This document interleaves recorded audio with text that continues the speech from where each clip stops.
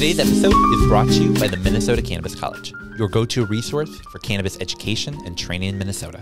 Whether you're just curious or ready to start growing, our courses and workshops are designed to guide you every step of the way. Learn from industry experts, gain real-world insights, and become a part of a community committed to responsible cannabis growth. Ready to elevate your knowledge? Visit mncannabiscollege.org to get started today.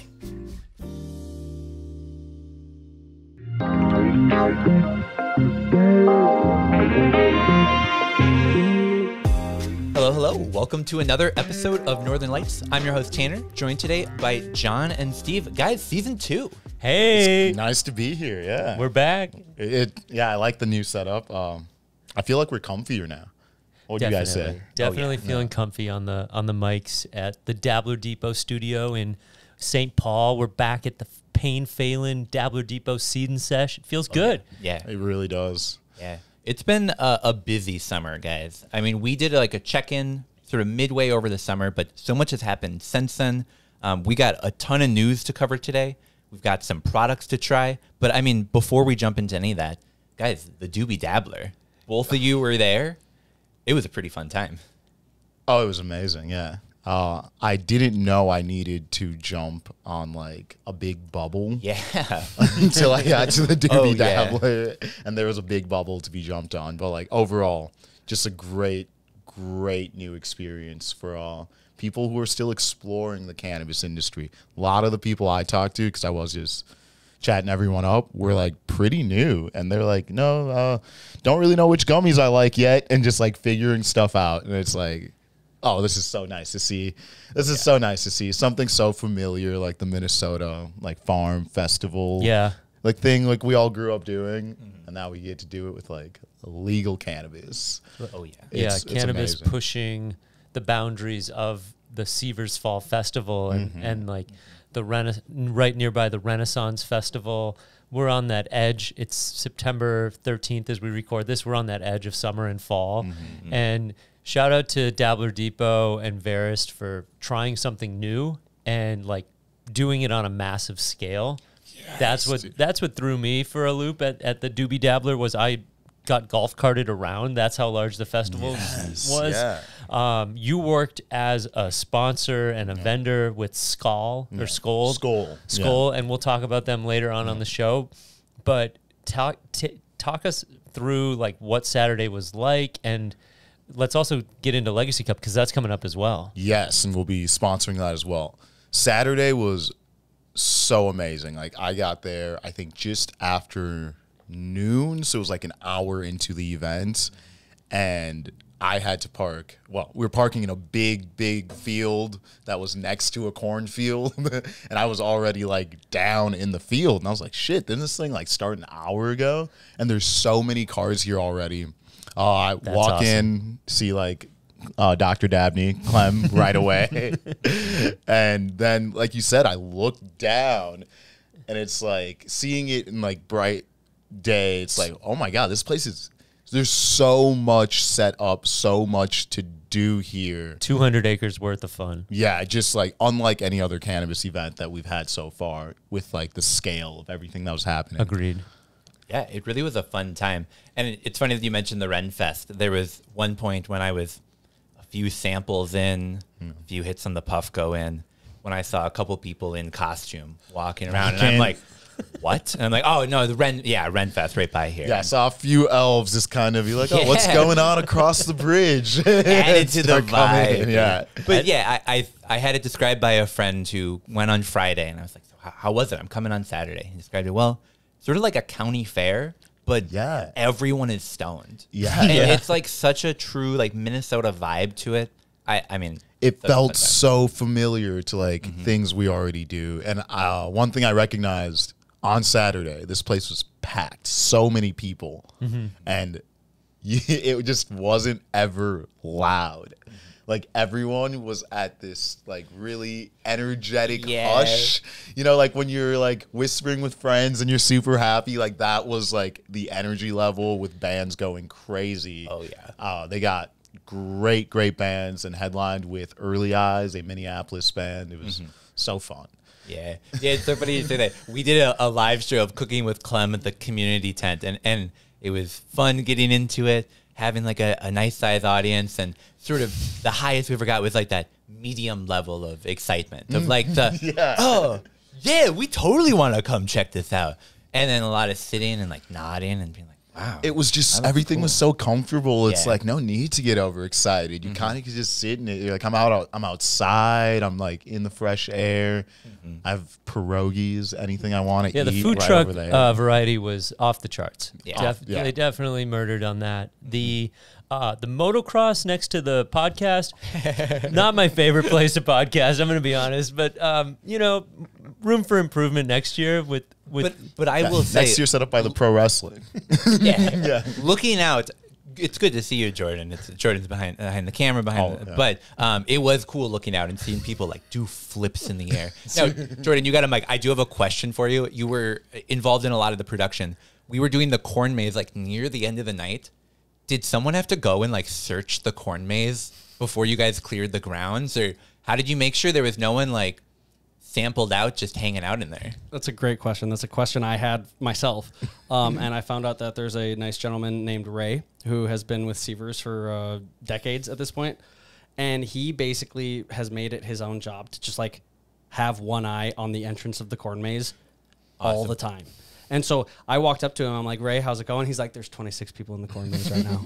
All right. And I'm like, thank you, Ray. Amazing. That's amazing, Ray. I had no idea. Shout out, And Ray. so Ray is the guy that you want lifeguarding the corn maze because he's always got at least one eye, maybe two on it. Dig it. Well, shout out Ray. I mean, that's awesome. I'd like helping keep people safe. to make another point of like everyone who there were so many people you saw like throughout this event, like keeping it together. As I said, in a massive field outside, like so much that could be unpredictable. Coordinated And, like, T-shirts, volunteers, parking lot staff. It was just so well run. Everything was so well coordinated. I think you guys really knocked that out the park. Like there was no logistical hangups that anyone couldn't see. I know there always is, but yeah, behind the scenes. I mean, yeah, you guys, you're not aware of the fires that are perpetually burning that we are all running around.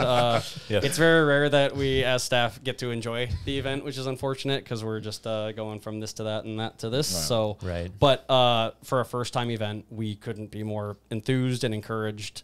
It's not all the time that a first time event goes well and is successful. It can be a do or die with events, especially post COVID. So we were really, really thrilled. Truly a massive baby birthed by Varist and Dabbler Depot. Yeah, we were hard at work pretty much since about April. We've been pumping this thing out and making sure it happened. This is my first time ever scheduling entertainment. Like me and Sam, one of my colleagues and event coordinators, we had never scheduled a music festival before.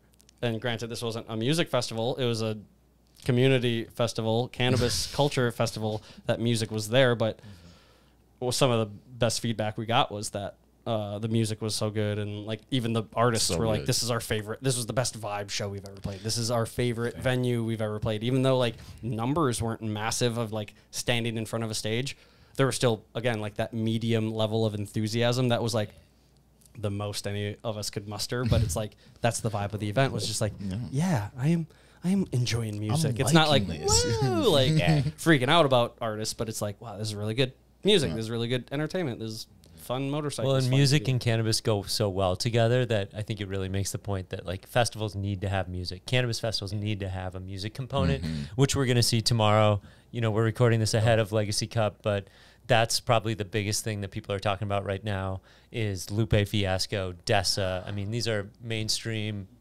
chart-topping artists that have really been around, especially for folks that are, you know, on that millennium or older Gen Z.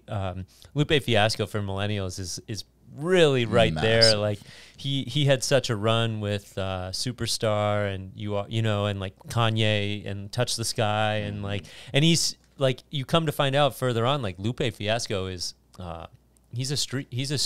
he's well respected in the Chicago streets, but he had that crossover appeal and he's still putting out music, which I think is awesome. Yeah, he's been making and performing music for like almost 2 decades now, and it's like still getting the massive hype for this concert tonight, and I cannot wait. Cannot wait. Well, and it, you know, just to like combine Doobie and Legacy, like Minnesota and the cannabis industry in Minnesota is pushing the boundaries, and the industry itself within it is pushing. And yeah, it was a lot to bite off. It was 6 months of work across multiple teams producing the Doobie Dabbler, and Legacy Cup is in its 5th year, and they partnered with Sue McLean Agency to really build out their structure on the organization side when it came to organizing all the aspects of music and competition and vendors, sponsors, and we're seeing this industry grow right in front of our eyes, and we're a part of it too. That's super exciting. Yeah, it's fun. We get to talk and be a part of it. Yeah. I'm going to proudly bring my Legacy 3 cup bag to the There you go. I had my Legacy 4 hoodie on yesterday. Just in time for Legacy 5. There we go. Well, guys, should we jump into the news? We've got a lot to cover. Where are we going to start? Well, so we're going to talk a little bit about some tribal businesses that are expanding in the industry. We're going to talk about Minneapolis and St. Paul, looking at what city regulations might look like in adult use. We're going to talk a little bit about a mayor that we talked about a couple months back who got arrested, who is now off the hook. And then, but really the first I story. want to hear about that one. Yeah. Oh, that's going to be a fun one. All right, so the first story that we're digging into today, since we last recorded, we have had that application process for social equity, that first round of people seeking business licenses in the cannabis industry, open and close. And guys, the numbers of people that applied was actually really surprising to me. Yeah. So let's dig into it. So first off, we had 2,307 people that were verified as social equity applicants. And that was a pretty short window. That was a couple weeks, a window where you had to get your application verified. Yeah.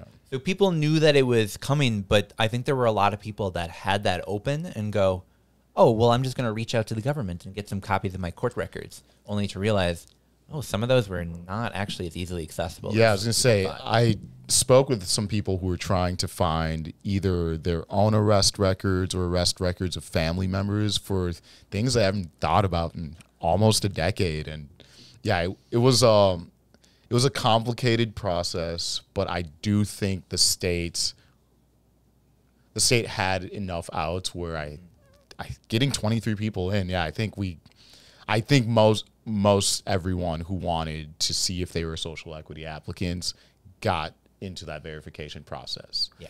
Like I'm curious, do you know the number of the total who even checked?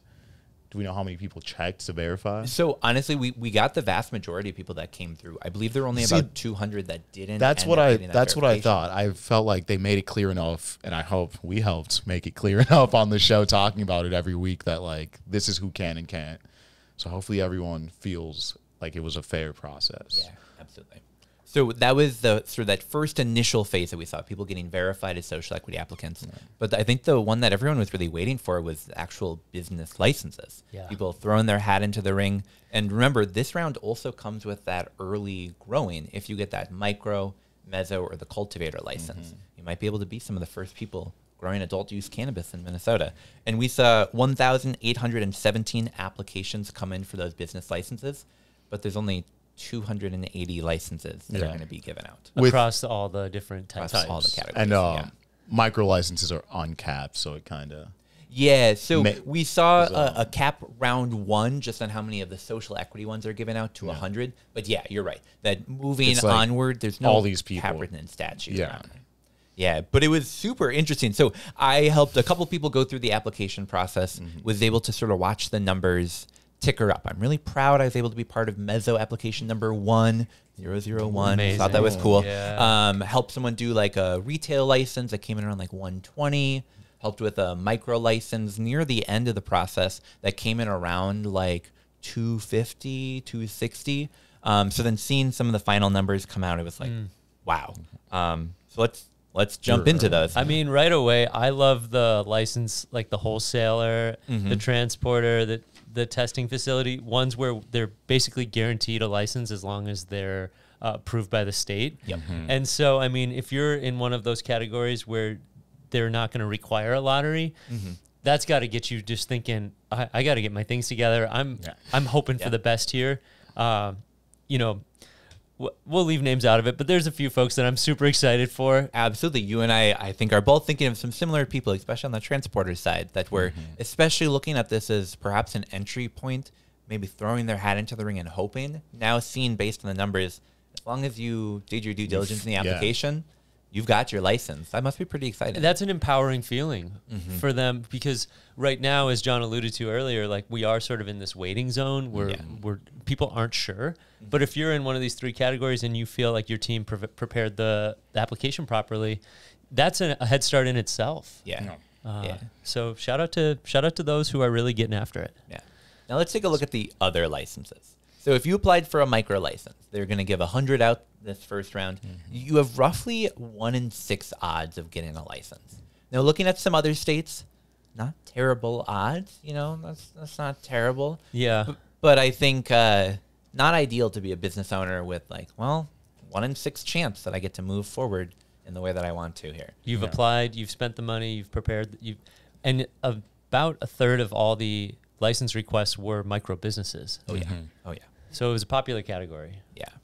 On the meso business side, you have about a 1 in 16 chance of getting that. I actually feel really bad because I had people asking me, and I said, well, I think probably meso is going to be your best odds because it's a pretty expensive license, and I think most people are just going to go for micro.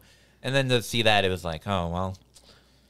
Yeah, on paper, it looks like micro is asterisk. going to be the competitive one, but I think the leeway that people get with meso and just the ability to grow quickly and take more market cap is why I think people were like, okay, if I know I can be ready early, I might as well go for a bigger license. Totally fair. Sure. Totally For fair. those who might not know, can you explain the difference between micro and meso? Yeah, for sure. So a micro business is sort of a vertical business where you can grow, you can process, you can sell, but you're capped on how much you can do that. So 5,000 square feet of growing, you're only allowed to process an equal amount of that. Yeah, only one retail store.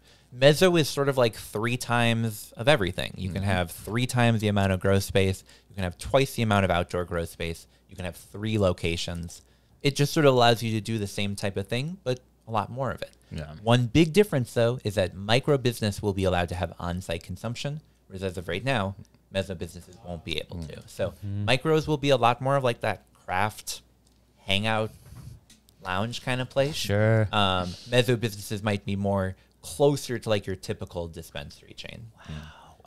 Let's keep going. Yeah. So cultivator, really, really important, especially in that early phase. 1 in 4 odds if you applied for that license. Manufacturer, 1 in 7 odds. Retailer, this is where it gets really tricky again. 1 in 15 are your odds of getting that roughly. And same on delivery, 1 in 15. And then our 3 best ones, wholesale, transport, and testing, where if you did your license right, Yep. you should get you should get it, yeah. If you did your application right, yeah. Yeah. Now, I've got a lot of opinions on some of these numbers. But first, we're going to take a very short break. Are you looking to reach a passionate audience in the cannabis community? The Northern Lights podcast, brought to you by the Minnesota Cannabis College, is the perfect place to showcase your brand. With over 8,000 downloads and 22,000 YouTube views, our listeners are engaged and eager to learn more about cannabis culture. Whether you're a business, advocate, or an entrepreneur, we have sponsorship packages to fit your needs. Don't miss this opportunity to support cannabis education in Minnesota while growing your brand. Reach out to us at steve@mncannabiscollege.org and let's make something great together.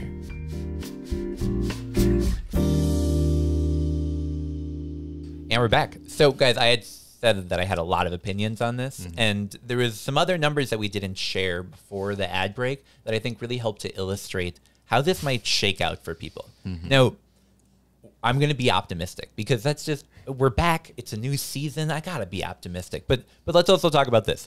Just over 50% of applications had Minnesota addresses as their address, meaning the majority, or excuse me, just around the 50% of businesses were Arizona, Missouri, other states applying for a license here in Minnesota. The other thing that I want to throw in is that I was really excited that if you applied for a testing license, it's guaranteed. Yep. They had scheduled to have 50 licenses available, but they only had 5 people apply. And that is like the most critical, like every single product that's going to get sold has to go through a testing place. Yep. So the fact that we had 10% of the available license, even just like expressed as interest, not actually opening their doors, not actually starting, but just like throwing their hat into the ring. And these are adult use cannabis or marijuana products that can't cross state lines. No. So your hemp products, we're going to try some in a little bit. You can send those to Florida if you want to test them. The adult use flower that you grow, You cannot. after our borders. I think that's a great opportunity, though, for December with people looking at these being like, hey, I didn't know. Even I think about like the, was it 500 people who were verified but didn't even put in an application. It's like they can look at these numbers and be like, okay, where do I fit in? So like, as scary as that may be, because we're going to give out all these cultivating licenses and 5 testing licenses, hopefully we have entrepreneurs looking in and filling in that gap, because that will be one that can only hurt the whole industry if we have product that's out there that's untested. Yeah. Now I wonder if there's like, you know, we talk a lot about the medical companies, or the medical companies are referenced, but there are testing facilities in Minnesota that are currently doing testing for the medical companies. I would imagine that that company or those companies, I forget how many there are, they would be primed to really just continue to expand their business and move into recreational, and they're already doing a great job, or they're not making the news, so they're hopefully doing a great job. But like Michigan has had issues with testing. Like there are states where testing has really gone awry, and so I definitely hear you. I also think one thing to note is like there were only 38 retailer licenses, but when you multiply the meso by 3 and the micro by 1, we're looking at quite a bit of retail coming online just in this first round. And that's exciting. It's exciting, but then if we want to look at, the tribes, and I know we're going to get there, but like we're going to have a lot of cannabis very quickly, and I wonder where the price of cannabis is going to be start when we go live with over 100 retailers. It's sure going to be interesting. We were talking offline, Jordan and I, before, and I think the biggest takeaway that I had is I think on the short time scale, like within the next 6 months, it's not good that we didn't have such a low amount of testing facilities. But I agree with you that I think long term, I think this is a problem that will eventually solve itself. I think, like you said, the testing facilities for the medical companies probably weren't applying for social equity licenses. So hopefully we have such a large influx later on. Yeah, this is just that pre-approval process. That's right. So hopefully by the time doors open, we have so many more licenses given out.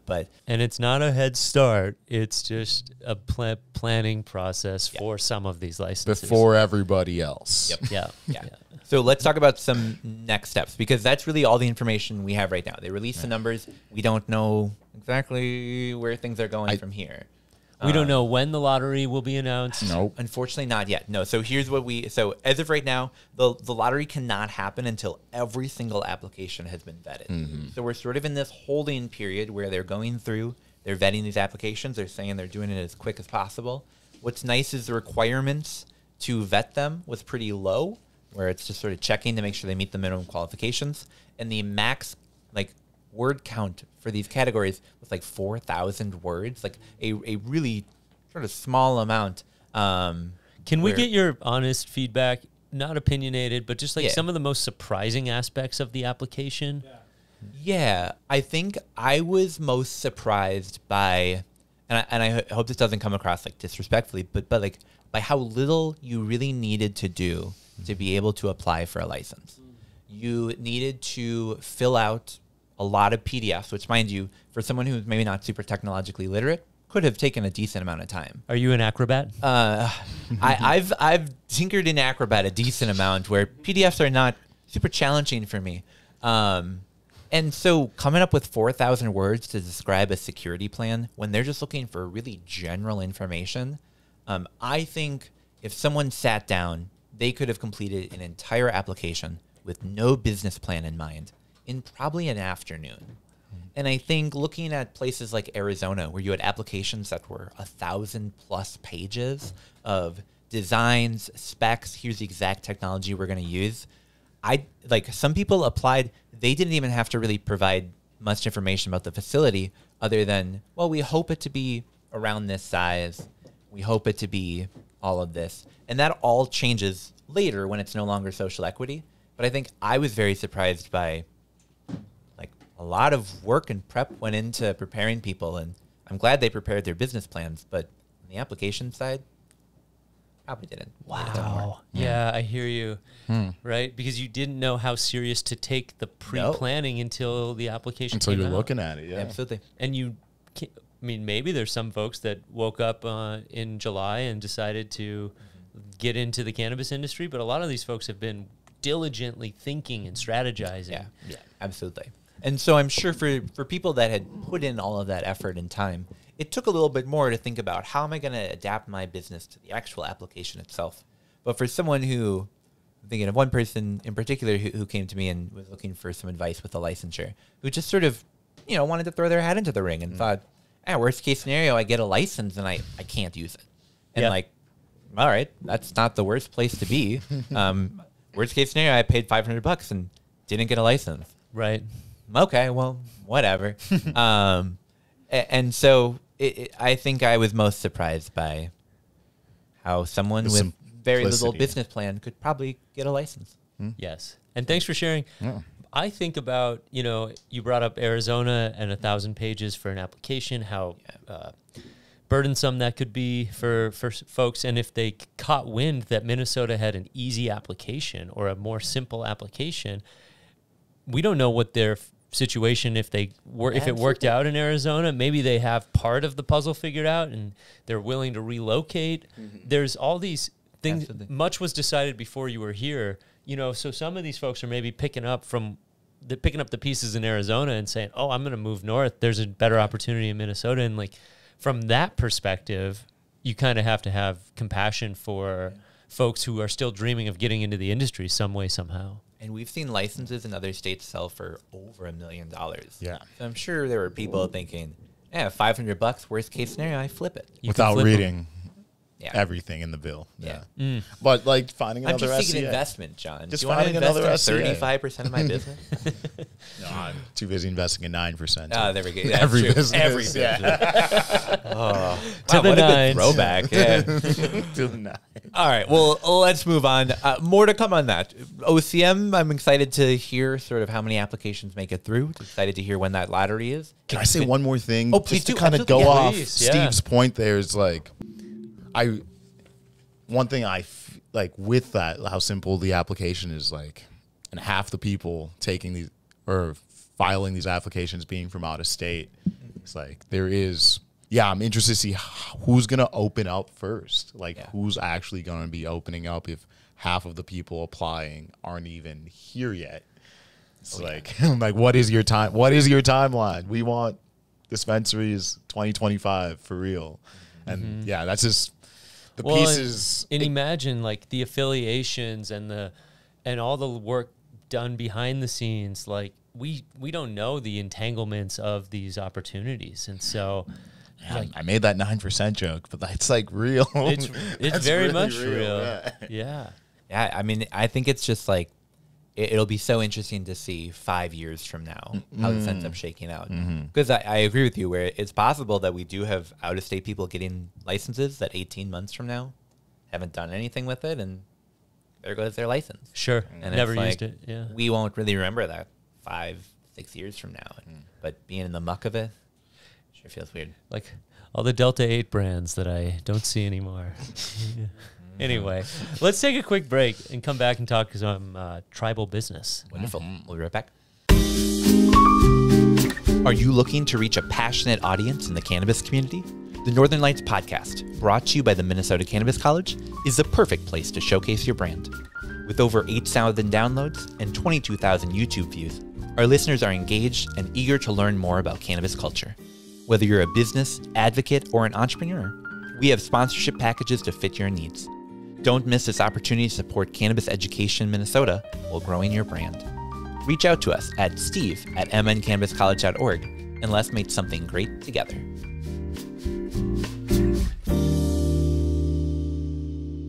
Alrighty, and we're back. So Guys, there was a lot of news that happened over the summer, but some things that I've really been watching is the tribal businesses that have continued to expand and keep growing and selling cannabis throughout the state of Minnesota. Right. Some of the more popular tribal businesses right now, Red Lake Nation, White Earth, those two are both growing. Yeah. And then we've talked about Island Peze on the show, which is the Treasure Island Resort and casino. And then we've got Walker, which is Sweetest Grass. So we're up to, what, 4? Yep. I know Shakopee's working on a cannabis operation. And then we're also seeing Boyce Fort. 2 more, yeah. Mille Lacs, Band of Ojibwe, soon to announce their brand, and Cannabis Venture. So we're up to almost like 6 or 7. I kind of love the dual track of all the nations getting their plans ready as we give out licenses in the rest of Minnesota. It's kind of, that's super fun. Like I feel like it's going to go from no cannabis to like, which dispensary are we trying to go to? Definitely. Yeah, also, the Lower Sioux they were building hemp houses. They got some coverage in the news this summer, and they're going to keep building hemp houses. And shout out to hemp houses. That's awesome. Well, and we're also seeing the expansion of not just dispensaries on tribal lands, but also the building of hopefully future dispensaries off of tribal lands. I'll be going up to Moorhead in a couple weeks, going to Homecoming for Concordia. Oh. And, we saw White Earth Nation build their first, or start to build, their first off-land dispensary that would be right in Moorhead, right on that border with North Dakota. Makes so much sense. Border towns are going to be increasingly popular for dispensaries because you can tap into Minnesota, you can tap into South Dakota. I find some irony in like a defunct beer-focused restaurant being overtaken by a cannabis dispensary or a cannabis brand. Like, shows where the culture is in Minnesota. No more JL beers. Bring on White Earth Nation. Yeah. And then their brand is a little bit more on the harder to pronounce side, right? The flower that they... Wabigowan Mashkiki. Yeah. Thank you. Yeah. And even that, Mashkiki. definitely right that in. was Correct me if I'm wrong. Very clear pronunciation. When that brand's name was first rolled out, I looked at that and I went, oh, I'm so excited to talk about that on the podcast, and I really want to get it right. Wabigowan Mashkiki is how I believe it's pronounced. And here's what they're saying. The sooner the better. If they can get the state to get the compacts finalized, they're wanting to open, like you said, John, around the same timeline as social equity licenses being awarded. And like that's kind of a complicated one. The structure of these compacts and how they're going, especially now that it's going to be negotiating compacts for off-tribal land. Right. I wonder if they're going to go back and change some of the early ones signed, and who is overseeing these. Like, Tim Walls is not here. Timmy's been busy. We don't have a permanent OCM director, so who's doing this? Now is my imagine, question. hypothesize. Harris Wall win the election in November. Peggy Flanagan then becomes the governor. She would be the first female Native governor in the entire country. Yeah. So you would expect more favorable rules for the tribes.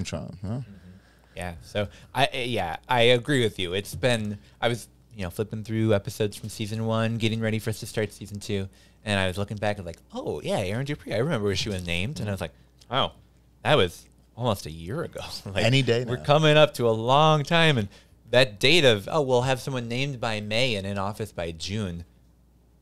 I don't know, guys. My calendar doesn't agree with that. What year is it? The Erin Dupree debacle is less than a year old at this point. Yeah. Wow, dude.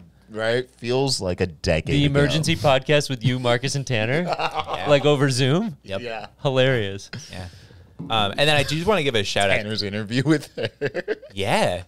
People can go watch that on our YouTube page. We had a wonderful conversation over Zoom. It was really cool to hear her perspective on things, and subscribe to our YouTube. Yeah, definitely. I encourage people to check that out. But yeah, I have to give a quick shout out to Boyce Fort. So they're coming out with this new brand. I love seeing all the different names of people's dispensaries, and they've announced that their company's brand name is going to be Ishkode. I believe I'm pronouncing that right. Yeah. Which is the Ojibwe word for fire. Expect so good. Expect to be able to go and get some Ishkode up in Ely, which, as you mentioned off camera, is the furthest north cannabis dispensary in the country. Yeah, I believe so. When it opens, allegedly, and they're targeting a Halloween open date. Very cool. From what I hear. Very cool. Yeah, This is we're gonna have a very interesting fall. absolutely we are. Yeah, it's been so cool to watch all this come out, and I do have to just say one quick thing before we move on to talking about Minneapolis and St. Paul. I was considering a drive to Island Peze the other day. I actually hadn't been there since they sort of did their grand opening. I was like, well, you know, I'm going to be down in that part of the state. It might be fun to stop by. Like, let's take a look at their menu. Concentrates? None. Vape carts? None. Flower? When I looked in the morning, they had one type that left only as an eighth. Wow. When I looked in the afternoon, none. Somebody bought it. Yeah. So that means, yeah, exactly. Demand's So that kinda- means if you walk into a dispensary, you're like, wow, I get to go to this dispensary. It's right near the tribal nation. You might walk in and they just have edibles. Yes, and they might just have our edibles. Yeah, they're the yeah, 5 milligram They edibles. don't have anything higher than 5 milligrams per serving. And from what I've heard from the company, they don't plan to. At Island Peze. Okay. So they're just planning to follow Minnesota's rules, which currently allow 5 milligram per edible. And so Walker, I know, what we is get. going to be bumping up to a 20 milligram edible.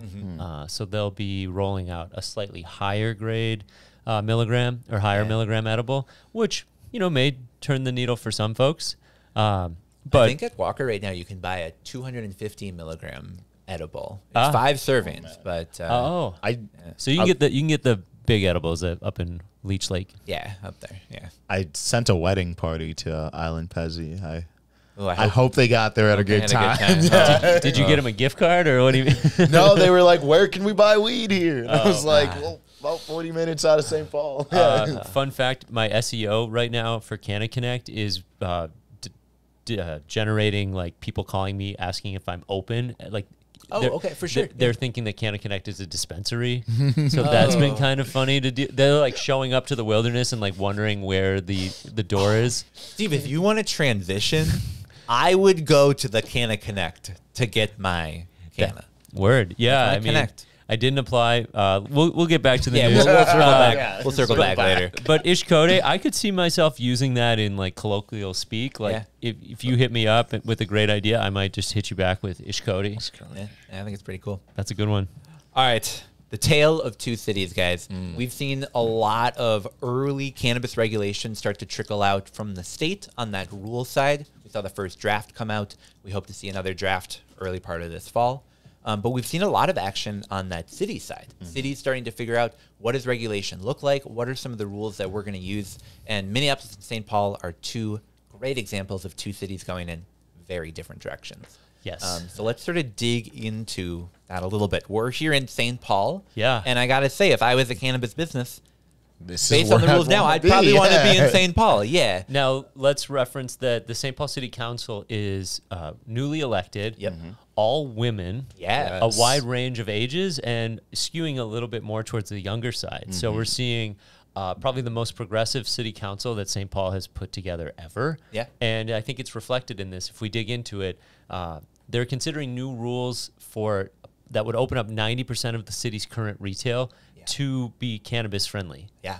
That's Which is huge. really cool. The only really major restriction that would be in place is that you can't have a dispensary within 300 feet of a school, except in the downtown Except area. downtown. Yeah. Which I guess makes sense. yeah, that's- But the rest of the city, that's sort of one of the major limitations of where you'd be able to open a dispensary, which is really exciting. Yeah. Looking at certain neighborhoods, there are certain parts of the city where you have like 200, 300 some parcels that could all be dispensaries legally under the city's rules, which is really cool to see a city taking, as you said, such a progressive approach to welcoming cannabis into the city. yeah. And we know as a St. Paul resident, and we were talking about St. Paul property taxes, like we need all the help we can get right now to raise funds for the city of St. Paul. And I mean, for Minneapolis as well, they're going through it likewise. But cannabis as an industry is an opportunity for the city to raise money for everything that the city needs. I was about to say, as I also live in St. Paul, and they've been doing a lot of projects. Like we have the housing tax. There's a 1% sales tax they put up, but they've replaced lead pipes in all of the homes in St. Paul. And I think it's just really trying to be as open and as like game to new revenue as possible, because everything I've seen from living there is like they have a vision of what they'd like the city to look like, and they don't think they're there yet. And it'd be so cool to see cannabis like deeply interwoven into what the city becomes. Yeah. Well, and I mean, going back years of us talking about like a draft model bill and thinking about micro businesses, I pictured one building, people growing, processing, and selling cannabis all under one roof. Now, obviously not everyone has to do that, but I think on a small enough scale, that's such a cool experience for a consumer. In St. Paul, that would be possible. You'd be able to grow in all of these places where you have a retail space. There are some restrictions you'd have to have in place to make sure like people around you aren't constantly smelling cannabis, whatever reasonable restrictions. But looking at Minneapolis, which is a very different model, they're restricting growing to just the commercial processing zones, which is a tiny fraction of the state or of the city. The weird parts of the city is what I call it. It's the deeply industrial. It's away from everyone else. Probably around 10% of the city you'd be able to grow in. The rest of it, sure, you can have a micro business there. You'd be able to sell cannabis, but you can't actually grow in that same building because of the smell. That's really the main concern is that they're worried about people having to deal with the smell of cannabis. Yeah. Say St. Paul handled that interestingly earlier in this year when they passed the resolution. Good callback. Yeah. Whereas like you can't smoke outside in front of businesses, right? But we also have no means of enforcement. But we're telling you we don't want you smoking in front of businesses. It's just like, just make it like a social thing. Like, I wonder if those citations ever got written. Oh, we do have to follow up on that. That's a good question. Because they didn't exist at the time, there right? was there was no. Well, and I haven't heard of any. I believe that it required, this is coming back a couple of months, but I believe it required like an actual city charter change to allow that to happen. And that, I don't think it's happening this November. Well, the city council changed, and so the city council became more progressive. So the likelihood of that happening probably got brushed by the wayside. Yeah. I'm just super curious to see. I will link both the St. Paul and the Minneapolis draft city ordinances in the show notes, so check those out if you want to read them personally. But it will be really interesting to see, like, actually growing cannabis smell, like, you know, not even like the smoked cannabis. Do you guys like, know what business has the most amount of smell complaints reported every year to the city? Of all the businesses? All the types of businesses. The Sriracha factory. What do you that think, one Jordan? town? Not brewing. No, that's a really good guess. It's barbecue.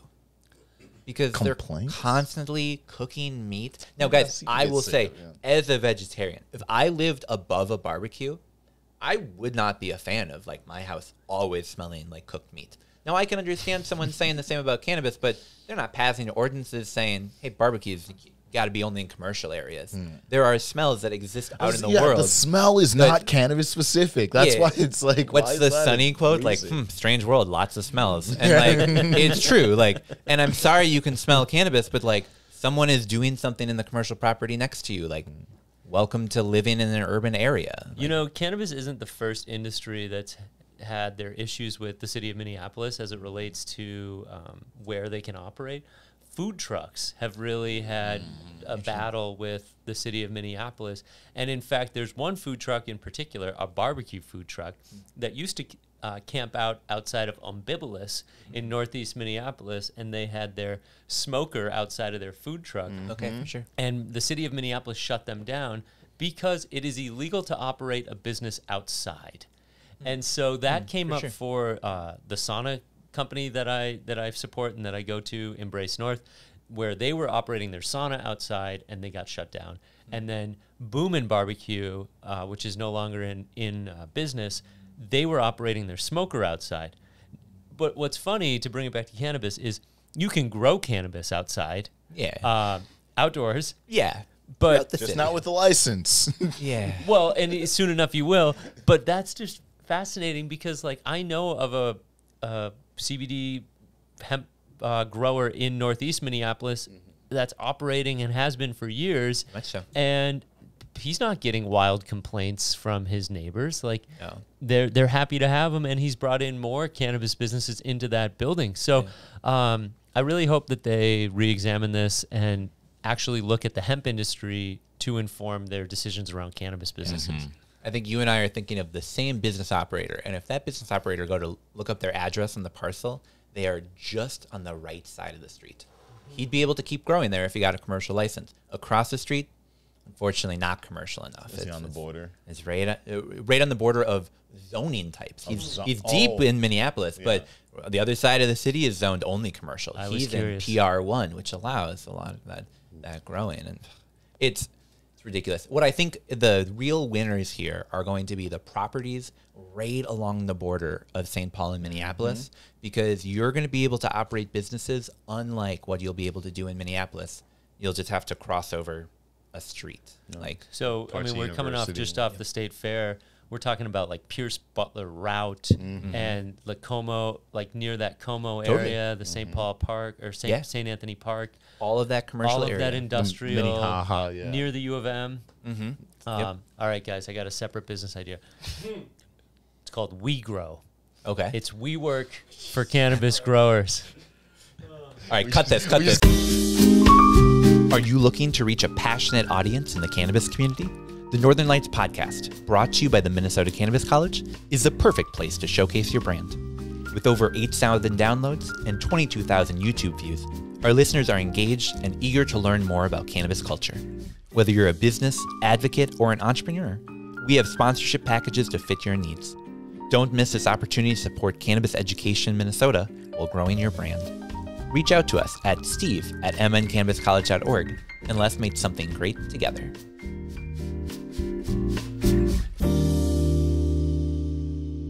And we're back. All right, so we have one more story we want to talk to you before we dig into trying some products, and I am stoked for this last one. Now, people who have been listening to the show for a while, first off, welcome back. We're stoked that you're here for season 2. They heard the story about the Winnebago mayor getting arrested and charged with growing hundreds of plants of cannabis in a greenhouse. The people's mayor. Yeah. When we were talking about this story, there was like no way that we thought this guy would get away with it. Oh my God, no. I remember hearing... let's tell this story, because I remember hearing, this guy got arrested. Oh, those are the facts? Oh, sorry, dude. Last guy in jail for cannabis in Minnesota is what I thought. It's going to be this guy, for real. So he was the mayor. They had a greenhouse. The investigators reached out and said, hey, we'd love to come and check out your greenhouse. And very mysteriously, some plants were seen leaving the property. Now, we're not making allegations that can't be substantiated here, but who knows what those plants could have been, but they were not there when the investigators It was came. described as commercial grade greenhouse. Yeah. So whatever was going on there was at a commercial level, apparently. Yeah, absolutely. They're just growing some plants, but not cannabis. And the investigators came and there wasn't cannabis and things were mostly fine. Up until January of this year. Now, this is when we started becoming aware of really who Scott Robertson was and reported on this story of the mayor getting caught when investigators showed up at his greenhouse with a search warrant and found 240 cannabis plants growing. That is what we call a metric fuck ton of plants. That's a lot of plants. You can grow 8 at home. If you're a caregiver, sure, 16. 240 is a little bit more than 16. And so, yeah, we heard this story. We went, well, sorry, dude. Yeah, last person in jail for cannabis in Minnesota. We'll see ya, yeah. But last week, when the recording of this, prosecutors have dismissed the case because they aren't able to, quote, prove beyond a reasonable doubt that the defendant violated criminal cannabis cultivation laws. I'd love to be that guy's lawyer. Right. Yeah, for reals. Shout out to that guy's lawyer, because whatever he did, blown away. Reach out, sponsor the podcast. We'd love to have Yeah, you. with the facts, I'm wondering. Yeah. Reach out. So let's Honestly. explain. Here's I'd how love to have him on. Here's how they got out of it. A couple different things. One, they used some information on the search warrant that ended up not being correct to the property. So they were looking at power usage that actually wasn't entirely just for the greenhouse. So tick number 1, reasonable doubt. Yeah, maybe not They totally, added- but questionable.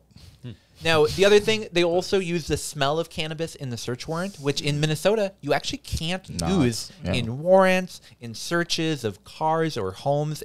You're allowed to have cannabis, and so you can't search for the smell of it. Reminds me of what I would say is like the Marcus Harkis argument. Yeah, like absolutely. He very much is in support of not being able to use that to arrest somebody. Yeah, absolutely. It's interesting to see it used in a commercial grade argument. So then tick number 3 in the box that I guess made it so you couldn't prove it was that none of the plants were yet flowering. So they couldn't prove that they were cannabis because, you know, as Robertson said, he just planned to destroy the plants prior to flowering. They were just hemp because he wanted to prove that he could grow the plants moving forward. There we go. Hell yeah. He technically followed the law according to a court of law. That's all I need to hear. Followed the law enough that a jury wouldn't look at it and go, yeah, that guy definitely planned to break the law. They would probably just look at that and go, he probably planned to break the law. Because I look at this, my own personal opinion, not speaking on behalf of the college or you guys, is I would speculate this guy probably planned to break the law. I don't want to at all put out libel as my own thoughts, opinions, my own viewpoint. I don't know the guy, but his lawyer said that this was a disgrace and that he just wanted to get back to being a farmer and providing jobs to his local economy.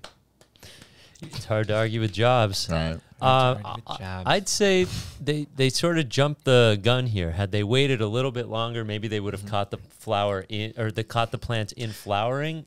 It would have been easier to prove. That was my question. I was like, wait, if once they caught them in January, couldn't they just have like given it some time? Couldn't they have confiscated them and be like, you can't go in that greenhouse? Oh, but what if those plants in the night again just disappeared? They walked away. I don't know. I totally agree with you. But it seems sketchy that, they weren't flowering, so you can't convict someone for 240 plants. I love how he got away. With this, not got away. He was found innocent. Yep. Yeah. Using a law that changed while the case was happening. So like the police, I feel like we're like not even sure like how do we enforce this? Which totally. Honestly, not the worst thing that could happen to the state of Minnesota, that the police don't know how to enforce cannabis laws.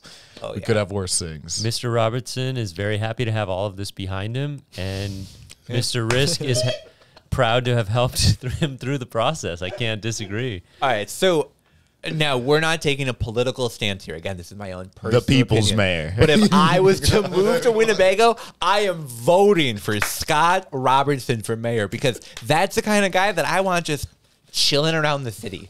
The guy who grows 240 plants, the cops comes and he goes, meh.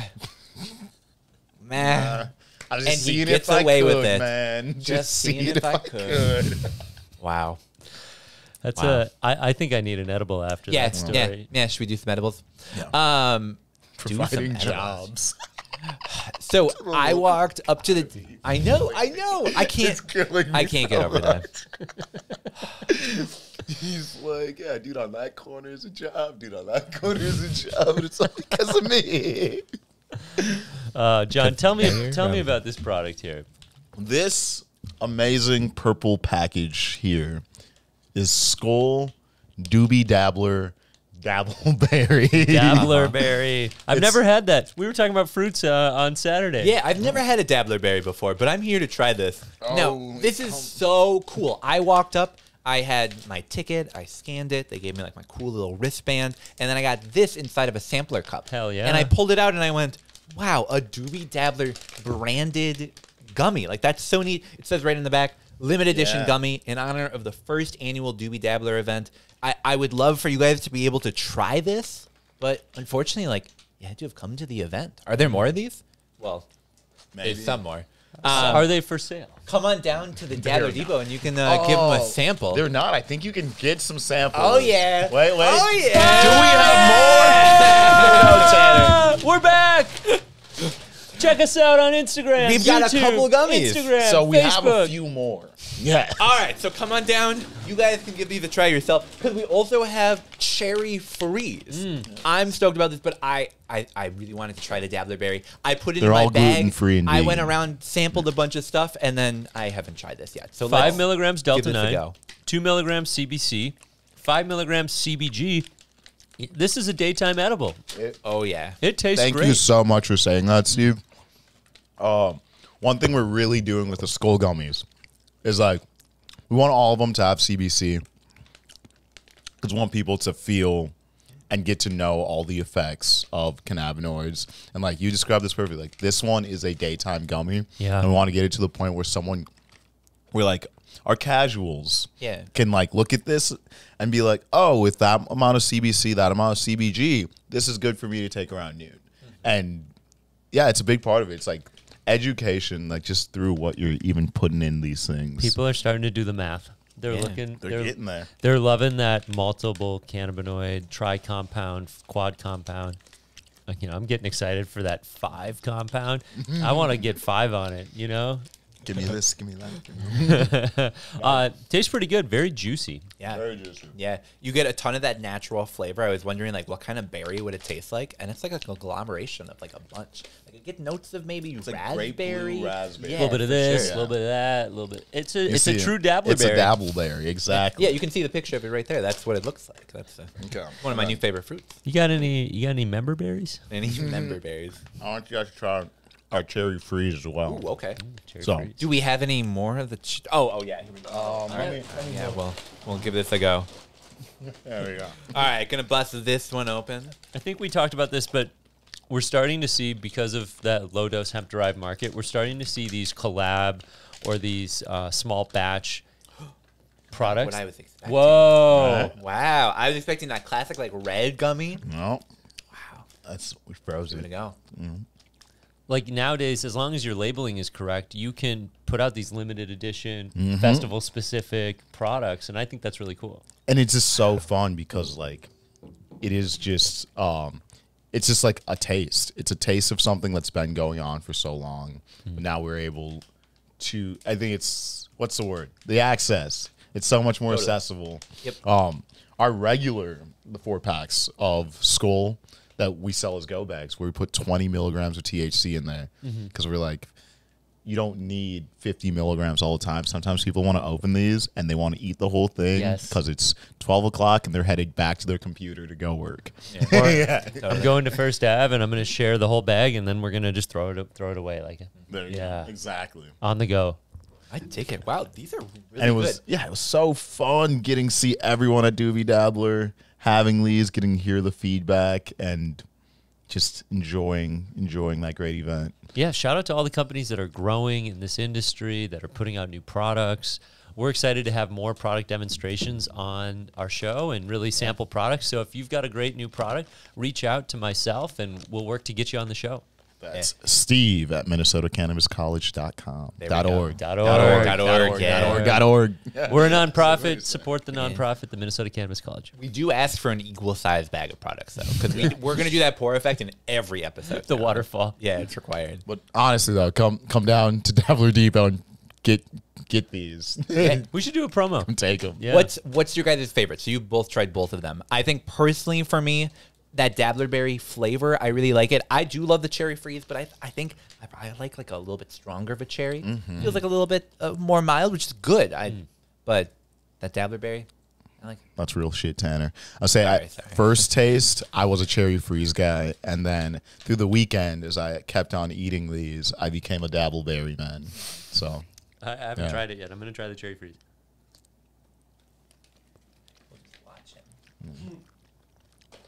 It reminds me of the icy machine at the gas station from early 2000s with the polar bear on it. Yeah. I like the flavor of the cherry freeze. I do. Yeah. I'm trying to limit because I'm still going to the Legacy Cup Industry Night tonight, so I don't want to take too many gummies before I go. Oh yeah. But I'll definitely try these later. And both flavors are great. Sweet. Well, thanks to Skal for letting us sample these. John, thanks for bringing them in. Thanks to the Doobie Dabbler. All of this. This is all right, this is fun. great. It's a party. You guys for being on today. Yeah, absolutely. We're going to take a short break, and when we come back, guys, we're going to share some high thoughts before we wrap up this episode. I got a good one. All right, we'll be right back. Are you looking to reach a passionate audience in the cannabis community? The Northern Lights podcast, brought to you by the Minnesota Cannabis College, is the perfect place to showcase your brand. With over 8,000 downloads and 22,000 YouTube views, our listeners are engaged and eager to learn more about cannabis culture. Whether you're a business, advocate, or an entrepreneur, we have sponsorship packages to fit your needs. Don't miss this opportunity to support cannabis education in Minnesota while growing your brand. Reach out to us at steve@mncannabiscollege.org and let's make something great together.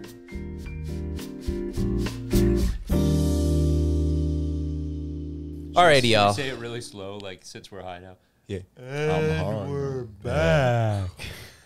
Well, guys, we've been trying to think of like what's some new flair we can add to this season of the episode, and you know, the whole summer I was getting together with people in pretty small groups. It was a busy summer, and had so many great conversations while we were just packing a bowl, getting a dab ready. You know, so many times that I was like, wow, I should talk about this on the podcast. And I'd be like, no. We do like a weed business podcast. Like, we can't talk about that. And it's like, no. Our high thoughts, yes, we do need to bring those to the podcast. So we're going to be ending out every episode by asking people just like, what's something that you've been thinking about this week while smoking weed? So ending on a high note? Yeah, just ending on a high note. I love that. I like that. Yeah. Who wants to go first for the first ever Northern Lights high note? Okay, so I've been doing more product development since season 2, and it's kind of the opposite of what you'd think. But I'm wondering, it's 25 milligrams per serving for the C's, the D's, the G's, and the N's. For sure, yeah. But what if we added more gummies per bag? Would that 25 milligrams still apply? And if we lowered the THC per gummy, could we get to a point where we're putting like super cannabinoid rich gummy products out on the market that are low THC? And could that appeal to a completely different customer? And could we get to a point where there's just cannabinoid rich gummies and not even THC in the products? So I actually saw a product recently that said it was 1,000 milligrams, and it was because it had 25 pieces and they had lowered the THC. Okay. So, and they pumped up everything else. So it was like Okay. 1,000 milligrams of cannabinoids plus THC. Yes. Yeah. So Did you see that in St. Paul? where did I see that thing? It's okay. No, I'm trying to remember. I feel like I saw it either at the Doobie Dabbler or something I did at the store during this week, or a store I went to this week. So I'm just curious. I guess my high thought is, on that note, what does the consumer think when they see 1,000 milligrams versus the market right now, which is mostly 50 milligrams? And over time, would the consumer be interested in getting cannabinoid-rich blends, but it would come at a sacrifice to THC levels? And how long of a window do we have knowing that rec is coming? Yeah. And will it last? Will anyone run through that opportunity and execute on it? I don't know. I like good high thought. I like where your head's at. Yeah, absolutely. Yeah, I'm super curious to see, especially once we have adult use open up and those caps just get blown by Just the don't wayside. matter. And you Yeah. could have super high cannabinoid products that, you know, as long as they abide by the THC limits, are looking like they could be pretty rich in CBD, CBC, CBG, CB. Insert letter here. CBL, CBT. Yeah, exactly. Not heard of that one before, but yeah. Dude, I dig that for sure. And that's pretty cool. Yeah, I'd love to just and I can't really say this but like it came up this week for the person with special needs. Could CBG, could CBC unlock better feelings for these people that struggle with outbursts or struggle with energy? Could it calm them in a way?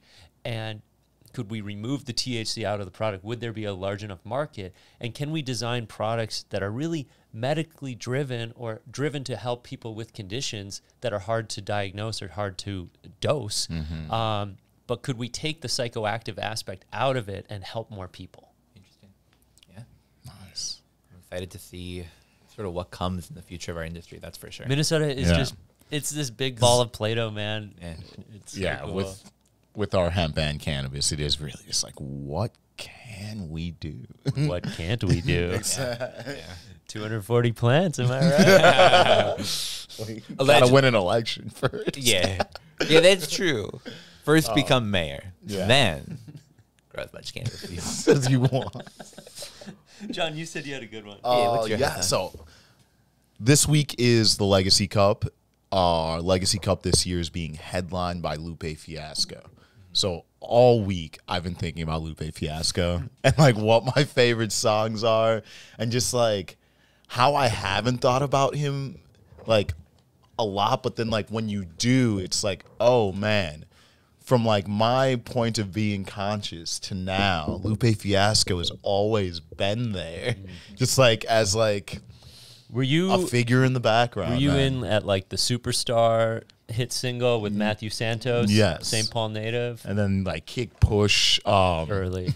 just like all of the. Yeah, he was in a bunch of video games. If you guys remember back in the day, he was in Maddens. He was in some 2Ks, like because he made music like that. So I was like, man, like this dude is like culturally very like out there and involved, and it's just super cool. And one of those people, it's like been in music forever.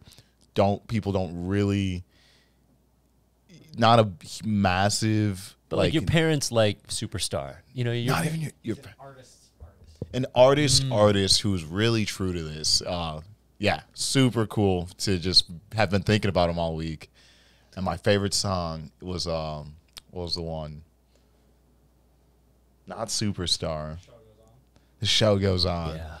I was singing this. My show goes on. Oh, now we're setting up at the Legacy Cup. Honestly, and we're just singing it. The amount of like high school girls basketball videos I edited about 20 years ago as a high schooler to Show Goes On, or like I use Lupe all over all over He's football, basketball, everywhere, yeah. hockey. I put Lupe everywhere. Yeah. Back Really in, a- like 2009, 2010. I was a well-liked hip-hop It's artist. like it's real. It's striving for a championship music is what he makes. Yeah, and so I don't know. I'm excited to see him. So now. you're hoping I hope I can you're- ask. You're hoping to talk to him tomorrow. Yeah? I really hope I can. I'm trying to find good questions, like good high thoughts. If you guys have any, to ask Lupe Fiasco tomorrow. I'm trying to ask him 3 questions if I can, because we'll be right by where he's hanging out all day.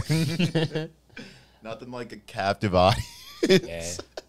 Got to ask him whether he prefers Dabbler Berry or Cherry Freeze. He's like, dude, what the fuck are you talking about? No, you don't understand. Last week, yeah. Did you see the podcast, We have man? like Legacy Lemon and some other. Okay. Oh yeah, you're dropping new flavors at Yeah. Legacy Cup. At Legacy Cup yeah. I think you guys might get to see him tonight if you come to the industry. Ooh. Oh, Okay, hell yeah. very cool, Yeah, very I'm bringing the beverages. Oh, let's go. Yeah, we'll swap a bunch. All right. Yeah. Bring like 4 bags. Okay. No, when you say bag, it's gonna be like Yeah, the big, the waterfall bags. So low dose, high effect, kick push. What do you got? All right, guys. So I have perhaps, some might call it a TV show recommendation, but I think it's more of like a cultural awakening that I want to turn people on to. Do you guys know what mom talk is? unfamiliar. I've been hearing more about moms, but I'm not sure I know what mom. I don't know talk much I about any hear talks. Jordan, our producer, getting very excited about this one. Oh yeah, I don't know about excited. checking his pulse. All right, so I'm gonna tell you about Montauk and why I would recommend that you check out the show, The Secret Lives of Mormon Wives. Now, Mom Talk was a group of moms that got together and started making TikTok videos, dancing, whatever. You know, they became influencers, and then all of a sudden it came out they were swinging. Yes. And also perhaps doing a decent amount of ketamine. And so that like broke it apart because these were a bunch of moms that were Mormons and like, how could they have done this? And so they did what naturally any person would do, which is they cashed in and they turned that situation into a TV show. reality TV show. Yeah. So they've now gotten back together after all these swinging allegations.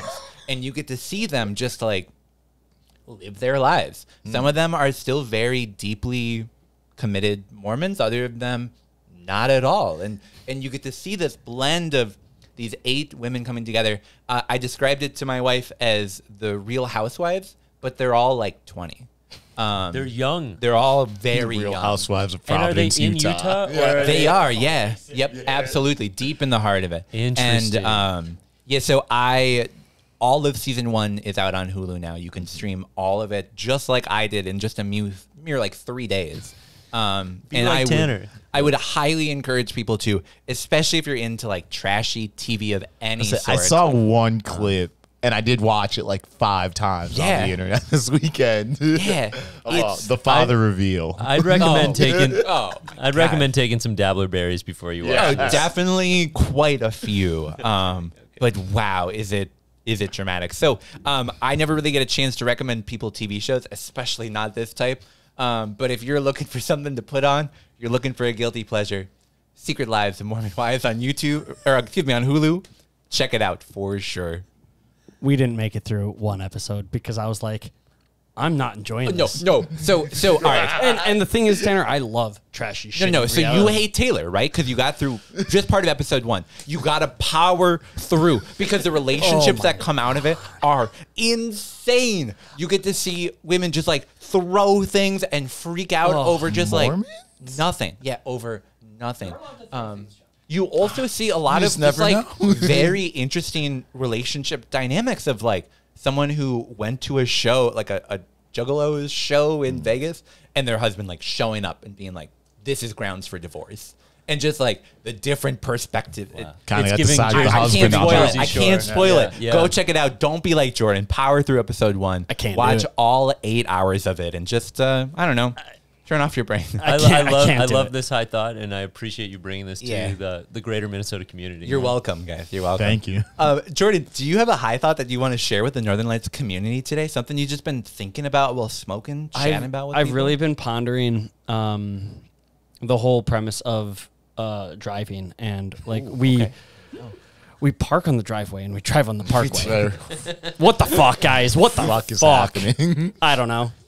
We're going to have an expert in language on a future episode. It'd just be like, welcome. Can we ask you questions? Like, why is English Just this way? why? Yeah. You didn't do this, but who did?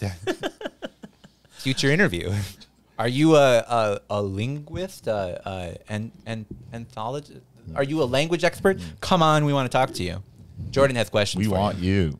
Yeah, Steve at mncannabiscollege.org. Send those emails in today. But if you're still listening, thank you for supporting the Doobie Dabbler. Thank you for supporting the Legacy Cup. Thank you for supporting Garrison Hempfest. I mean, that was only a month ago, but it feels like forever ago. That does, yeah. And thank you for supporting this podcast. We're back for another full season. We'll be on through May. And if you're interested in getting involved, honestly, reach out. I do have an email address. You might have my number, Steve at MinnesotaCannabisCollege.org. And thanks for being here, guys. Yeah, absolutely. Super good episode today. Yeah. Yeah, I agree. Thanks to the Doobie Dabbler, as always. Excuse me, the Dabbler Depot for having us Depot. here in the Dabbler Depot studio. Shout out to Doobie Dabbler. Yeah, shout out to the Doobie Good Dabbler. time. We'll be back in your feeds. We'll be back on YouTube in just a week. Guys, I'm so excited to be able to say that again. We're back on the regular. In the meantime, you can find us on Facebook, Instagram, Reddit, LinkedIn, YouTube. Definitely subscribe. We'll be dropping some extra clips every so often. So make sure to hit that subscribe button. Hit that little bell, too. It does something. I'm not hip Give with us the a YouTube. like. It goes leave us ding. a comment. It goes ding, ding. Yeah, and drop the like. That's for sure. That's for sure. But truly, guys, thank you so much for watching, and we'll be back in just about a week. Thank you all. Thank you.